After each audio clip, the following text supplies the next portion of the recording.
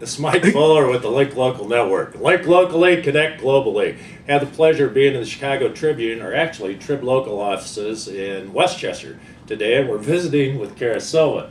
Kara, thanks for letting us in. And we're kind of doing a little bit of a review. Or Kara, why don't you tell the folks what we're doing? All right, we have a list of 8 tips here. We've already done the first 2. Now we're on to the second 2. Right. You want to do, what were the first 2?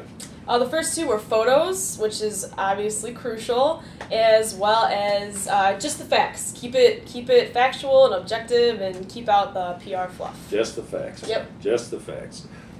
What's tip number 3? Number 3, I'm going to go into grammar a little bit. Not a favorite, but it's interesting. Was that a good class for you? No, not really. No. But, all right.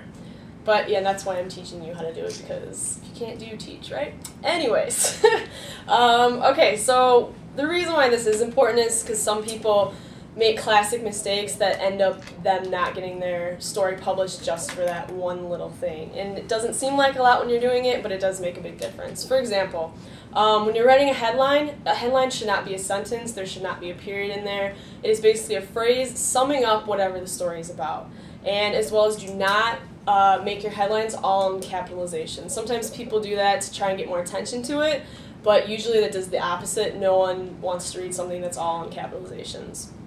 Also, include paragraph breaks. I understand if you're copy and pasting a press release, which is completely fine, just make sure to clean it up a little bit just so it's easier on the reader.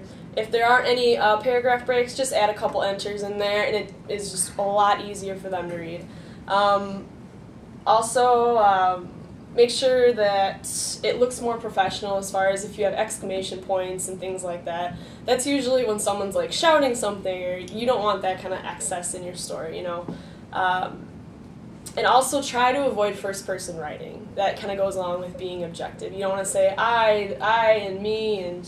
So you kind of like talk about it from a third person. Right. You don't want to say like, come to my business, it's the best. Go to Kara's business, that's what you say, right? Come to TribLocal.com. Yes. Come to TribLocal.com. Okay, what else? We got the second one. Make sure, this is actually really important as well, because you always have to include the town name.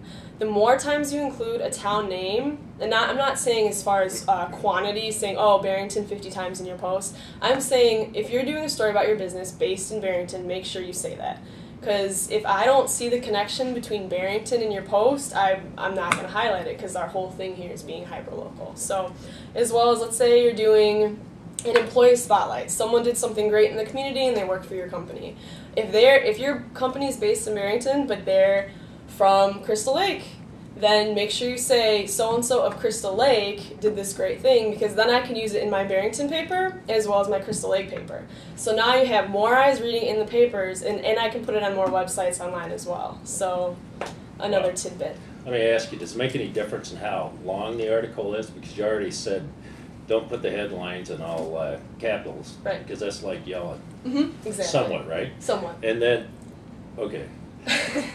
Does it make a difference on the length of them, though? You said to have paragraph breaks. I mean, is there 100 words? Is there 300 words? Honestly, when you're doing, I talked about this before in the other tips, the inverted pyramid, you don't really, it shouldn't be that long if you are writing that way, as far as putting all the most important and pertinent information up top.